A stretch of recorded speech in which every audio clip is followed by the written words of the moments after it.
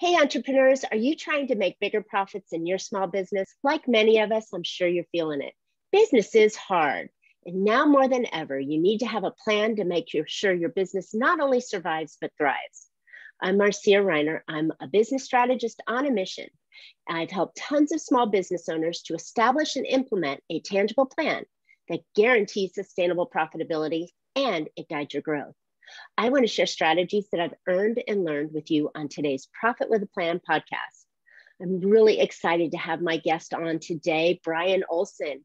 He's a business strategist, a revenue acceleration expert, and a speaker and trainer. As the co-founder of One Broken Cog, a conscious business accelerator, Brian shares the mission to accelerate positive change in the world by helping other business leaders identify and fix the broken cogs that are preventing growth and holding them back from achieving their objectives. Prior to founding One Broken Cog, Brian was a perennial award winner in the ad tech world using programmatic ad exchanges. We're going to have to explain that one to help publishers sell and monetize their traffic. During this time, Brian led his team to a record-breaking $1 million per day in just over a year. Due to his effectiveness and expertise in this field, he spoke at numerous industry events and trained other professionals in his methods. At One Broken Cog, Brian leads by example by showing his clients how to effectively scale their sales team by implementing custom processes and systems, establishing initial and ongoing training, and developing leaders from within. One Broken Cog's proprietary sales automation system has helped companies increase their sales revenue for clients from startups to established businesses by eliminating tactical tasks and allowing them to spend the majority of their time closing. Brian lives in Simi Valley in California. He enjoys family barbecues, swimming, and going to Disneyland with his kids. And of course, he's a foodie. Welcome to Profit with a Plan podcast, Brian. Thank you for having me, Marcia. It's a pleasure. Absolutely. Okay, so you got to answer that question. The programmatic, what was Programmatic, yes. right? Real-time bidding. You know, I work for a company. It's interesting. I work for a company called OpenX. They were the second largest ad exchange next to Google at the time. And I had no business being there. I had no experience. I remember I was introduced to this company by a good friend of mine who I work with in the media space. They had a company called Interactive Corp. You know, they owned Match.com, you know, About.com, Urban Spoon, you know, it was big back in the day. So when I got into this business, I was sitting at this big sales conference and at this big screen, everybody was there. They had offices from San Francisco, New York, I mean, all over the place, Germany and England. And I said, Brian, we really want you to get started because this is going to give you a high level overview of the industry, of the business. I said, great. So I'm sitting there and they're going through all of these terms, everything. I'm sitting up there going, man, have you ever seen those news conferences where they have United Nations sitting out there where they all have those earpieces? And the earpieces are basically translating there. I need one of those earpieces. I have no idea what they're talking about. It's as if they were speaking Greek. It was unbelievable. But I remember somebody telling me, Brian, listen, these business owners don't care about any of that fluff. Keep it simple.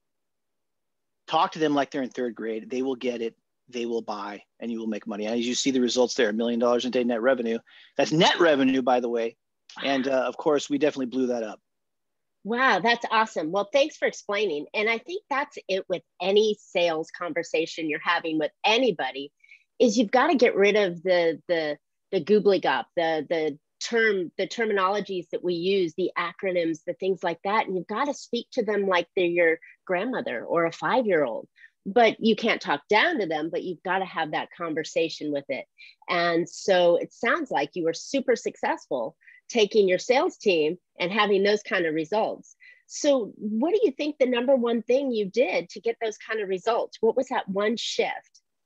Well, first, to answer your question, I don't think I actually answer what programmatic is, but if you'd like to know, it is basically, it's very boring, but what it is basically is when you go online on your phone, or if you're on YouTube, you see those commercials, skip, right? Skip those things, get them out of my face. When you're on the phone, these stupid ads come up, or when you're on your browser, and of course, hopefully you have an ad blocker because those things are really obnoxious. But basically, these publishers or websites or mobile apps or video providers, they want you to see their advertisement, right? So they bid in real time, hence the RTB, they call it real-time bidding. It's in a programmatic fashion through an ad server, and they basically set a floor price for their inventory, right?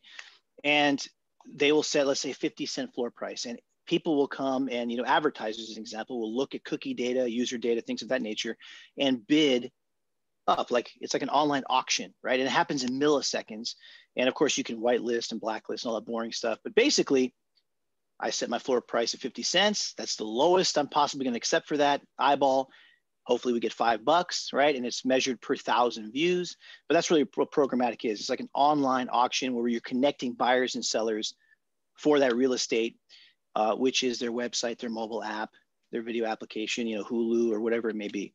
Wow. Okay. So I had no idea that you're bidding for people to be able to see the ads that you're rolling through there. But that's really interesting. So is that the field you're still in right now, or are you working?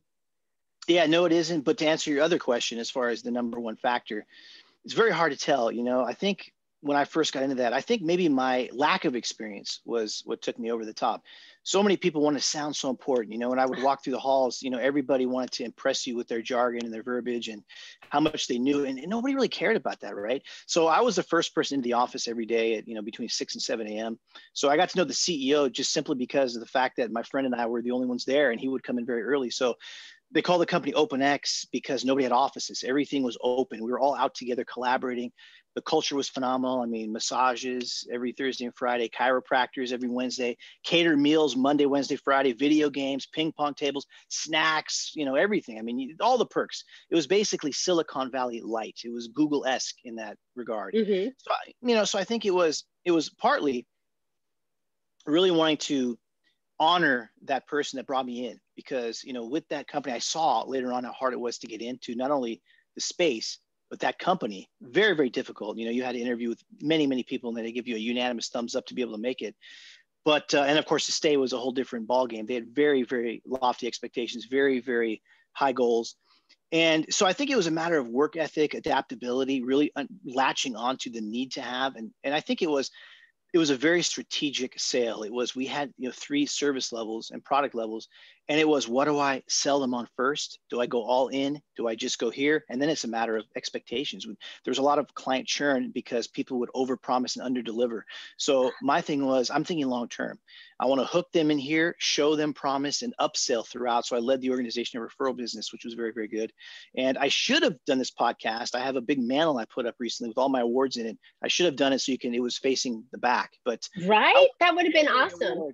God, people would go by my desk and say, man, what? It was just like, they would look like I was like a zoo animal. There would be awards all over the place. Oh my God, So it sounds like your skill set was more in finding somebody or getting them in a lower price item to get them started, and then moving them up to the next one. Or is that the path that you took with them? Because if you're getting the repeat and the referral business, then how are you doing that? Yeah, everybody, it's very tough because that whole ecosystem is completely different than any traditional sale.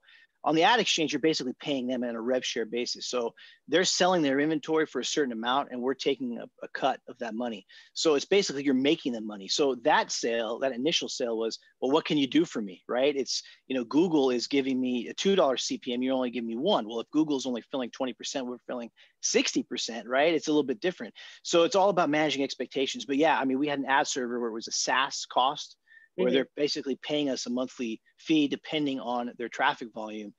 And, obviously there's a cost associated with it, but it was a yin and yang to that ad exchange. So sometimes you would hook them on the exchange and show them the value, the relationship, the service level, the quality, and then you would pivot and upsell them on that ad server, or vice versa, right? And then we had a whole another, litany of other offerings that we had too, which I won't bore you with. But no, it really was understanding that person's use case, knowing where to slot them in, and really being an advocate for their business and thinking long-term. In the beginning, I think we only had about 6 weeks with these clients. They further extended that to 6 months, knowing the fact that these people test. In today's economy, most everybody, they want to dip their toe in the water. Everybody, it's always a free trial, or it's, hey, it's try this 90 days, or let me just give you a little bit of my budget, show me a return, then we'll dial it up, right? So that's how, and there was no contract. So the onus was on us to perform. because there was skin in the game, right? We had to make them look good and perform for them to keep their business. So they could pull their tags at any moment. So it was in our best interest to perform for them. And I took that seriously. I was in the UI every morning, every noon, and every evening. And I would provide proactive feedback. I was always first to respond to any inquiries because we know how rare those are, right? And yeah, just out hustling, out working. Sometimes, listen, I always say, hustle beats talent when talent doesn't hustle. You could be the smartest person in the room. If you're not working hard enough, you're going to get lapped. And I'm living proof of that. So I definitely was not the smartest. I definitely had the least amount of experience. I should, for all intents and purposes, I shouldn't have been there, but I ate their lunch. I drank their milkshake, and I have the glass gold and plaques to prove it. Wow. So how does that translate for small business owners now, to be able to use that kind of drive and information in their business? What do you think that you could share with that? Well, it was funny after that. So I'll answer this in a roundabout way. At the end of my tenure there, I was offered a promotion, and it was a big honor for me because there was a very tight knit unit of a team. When I got there, they were up there. They were the rock stars. Absolutely. And they let you know that, right? They were the ones whining and dining the clients. I mean, they were the ones. And they had to vote unanimously. And that team never changed. I mean, that team was nobody really ever joined that team.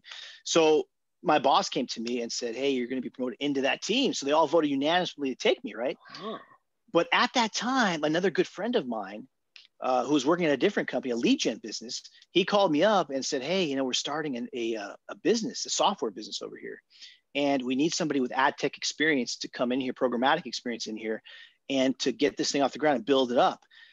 And man, this was a very tough decision. I mean, extremely, extremely tough. And I ended up saying, you know what, you only live once, man. And if I'm going to go out, I'm going to go out on top. So I decided to leave and go ahead and do that. And I did, and it taught me a ton. But the reason I mention that is because everybody told me in that industry, once you build a name for yourself, you want to go out and be a consultant. Oh. And at the time, I kind of shucked up. Yeah, it's great, but let me build myself first, right? I mean, that's a great, and I had no idea what it meant until later on. When I was working at this place, building up this team, I would receive inquiries and, hey, listen, we know your name. I mean, apparently it's a small world, this programmatic world that you live in. And we know what you've done. We need you to guide us and help us build a team, or we need you to consult with us and give us advice, feedback, whatever. So, I'll do it. Why not?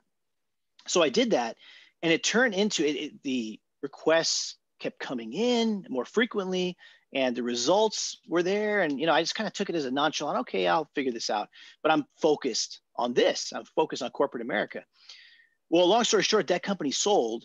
And, so I guess I did my job, right? We evaluated it, sold. So I was at a crossroads, and I went into another consulting gig, and there's another guy there who was from New York, New Jersey, and we kind of clicked. And we kept in touch ever since. And, and I basically, what I did, Marcia, was I took a lot of the culture from those companies, which I've had mentors, a lot of mentors in life. I mean, the story of my career is people taking a chance on me saying, listen, Brian, you don't have the experience, but I really see potential in you, and I'm going to take a chance. And luckily enough for me, I over delivered for them. And I really, really, took it beyond anywhere beyond their expectations. And that's probably what drove me to that last position, was a person that took a chance on me. I want to make that person proud. And I did. Right. But I took that culture and the structure and, of course, my instincts, depending on each individual business, and I integrated it. And my thing was, listen, is it going to be accepted? Is it going to work in this environment? Right. And as long as you have a certain foundation, you can build upon that foundation, like we talked about earlier.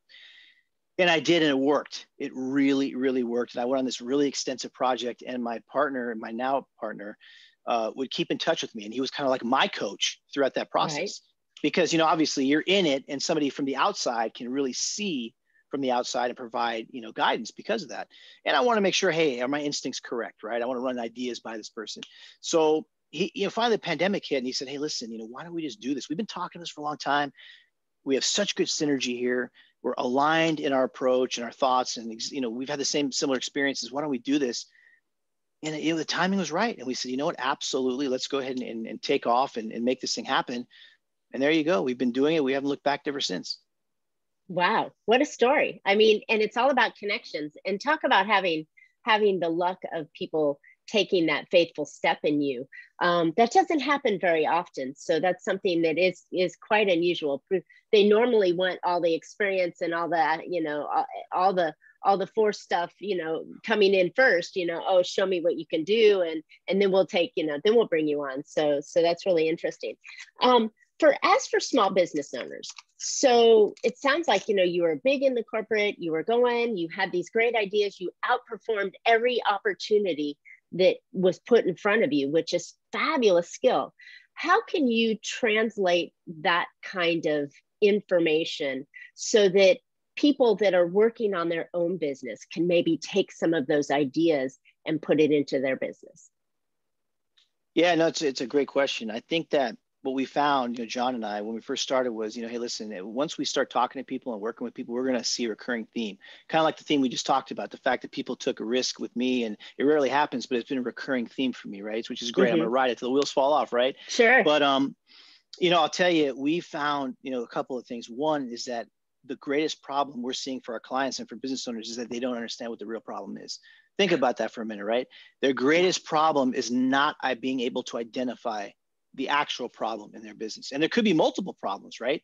So I'm sure you've seen the quote on the website, but, you know, Albert Einstein was asked, you know, if you had an hour to solve the world's problems, what would you do? He said, I spend 59 minutes identifying the problem and 1 minute solving it, right? Because nobody's really trained on identifying it. And people are very reactive. It's like this knee-jerk reaction. We see it in sports, right? That, oh my God, this team has been built. We spent so much money in this team and they lost 2 games in a row. We got to change everything, fire the coach and mess with the lineup. And, you know, they instead of adjusting, they just go ahead and throw the baby out with the bathwater, right? And it's crazy, right? So our thing is really understanding the problem. But to answer your original question, it's very tough, right? In life, there really are no absolutes other than death and taxes.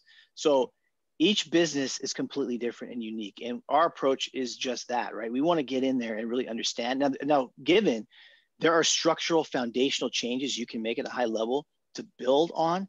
But when you talk about getting your hands dirty in the nitty gritty and really solving some of these problems, it's really going to depend on that business because, again, everybody's different. It could be B2B, could be B2C, could be an online business, e-commerce, could be a service business. I mean, a subscription model, you never know. So we want to get in there, really assess the problem. And, you know, a lot of times, look, people come to us with an issue and it's usually not the issue that they realize, right? Yeah, look, there is an issue, absolutely, but they don't understand what's causing it. And they don't understand what's the byproduct of it and what's coming out of it. And that's really what we've had people contract us and say, here, our problem is X. And we say, okay, absolutely. So we get in there and we work on it and say, listen, if we don't address these other things, it's not going to matter if you fix this because it's going to fall apart. Nothing is aligned properly, right? It's kind of like the car. Listen, I can fix my fan belt, but if the radiator is busted, who cares? You know, I mean, it doesn't really matter, right? The thing's still not going to run. It's still not going to run. You're not going to get from A to Z. So really, you know, I think for me, it's all about balance, right? I mean, it's, you know, stay humble or be humble, but it's a balance, like in my personal approach, from confidence and humility, understanding, yes, we've had past successes. Yes, we understand what success looks like, but every problem is unique. And we come into each assignment with a lot of respect and hard work and dedication, right? And we never rest on past laurels and past victories because, you know, stay humble, like I said, or be humbled, right? So for me, it's really a matter of that business savviness and learning from the failures around us and learning from the successes. Like I mentioned, we took an amazing culture and we took all of the structure and the amazing systems and processes, and it definitely translated well into the assignments that we've had. But it's also learning from the people that have failed, right? And it's understanding why they failed and the reason behind that. And to understand that, you know, people are people and there's micro and there's macro. And when you look at numbers, to really understand, like I always equate it to like kids, right? I have a 3-year-old and a 6-year-old, and you tell them something, and what do they say when, you know, you answer the question, why? And then you answer it again, well, why, right? So it's really understanding, peeling the onion all the way back to really find out that why and to really identify the root cause. And a lot of times once you do that, these people, it's just it's like a light bulb, it's an aha moment, they get it. And they're feeling the pain. They don't understand the root cause of the pain. So you go to the doctor, say, man, my knee really hurts. I have no idea what it is. Well, what happened? You know, I don't know. I had no clue. And then they do a deep dive and they figure out, here is the cause of the pain. Here's how we're going to attack it. Here's how we're going to solve it. Right. Yeah, that's super valuable because so many business owners go and try and fix things without understanding the root cause. I think that's, I mean, we've spoken about it before. I mean, a lot of the challenges I face, they want something over here and don't realize until we, open up their kimono that it's over here. And once you fix this, then everything falls into place. So I love that. Is there a system that you guys have actually developed that allows you to narrow it down and get to that point faster? Is there something that the business owner listening might be able to start look for? If it's A, then you have to check B, C, D, and E before you go back and, get back to A again. Is there any kind of process that you use? Yeah, no, absolutely. We look at all the areas of the business. So we look at sales, marketing, hiring and onboarding, HR. We look for the alignment, right? We call it our broken cogs assessment. So we do have a system when we go into a business and we go down the line. And any great salesperson knows it's all about discovery, right? When you're trying to sell somebody something, you have to figure out what are their aspirations, what are they trying to accomplish, and what are their afflictions, what are they trying to overcome. And you obviously, because that's what you're quantifying, you're defining what it is they're actually buying, what it is they're actually, and you try to paint a picture of the brand new world that they're going to be living in. That's what it is.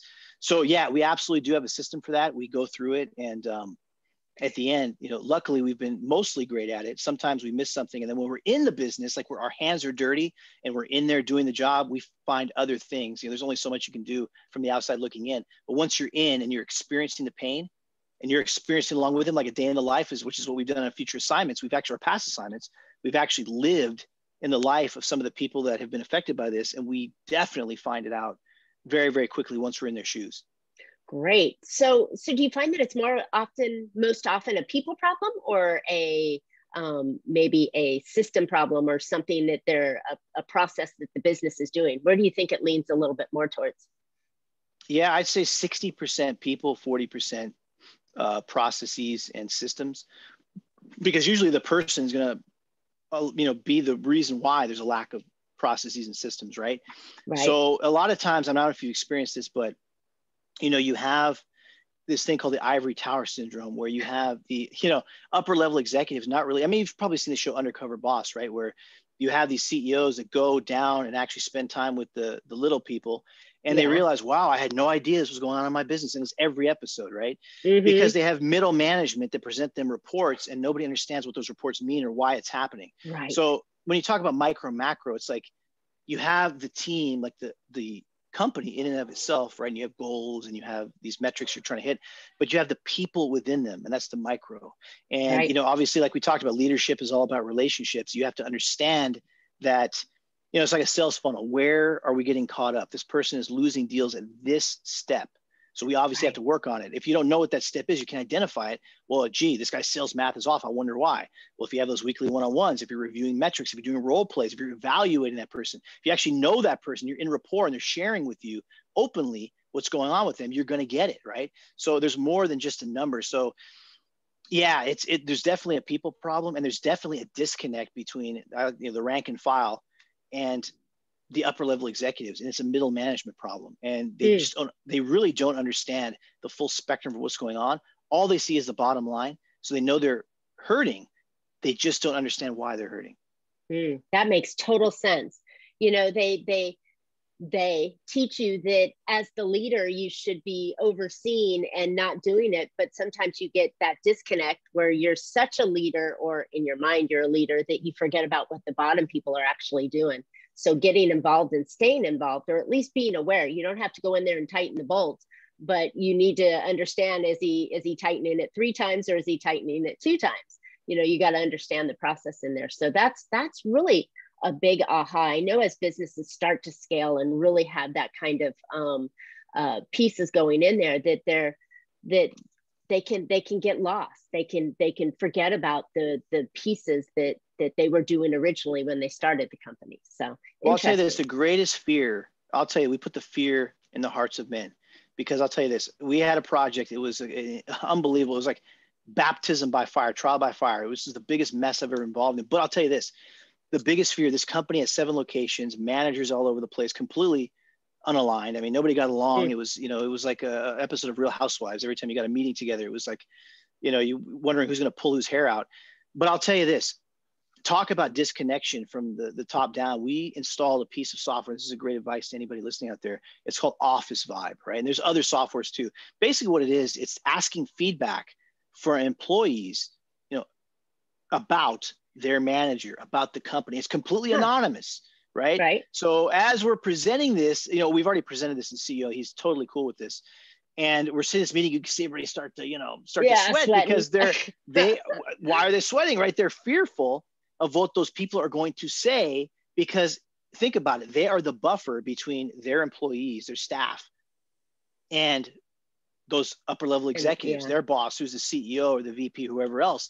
Now it's like, I'm going directly to the people. I'm not using you as a buffer because there's something off here. I'm not trusting this.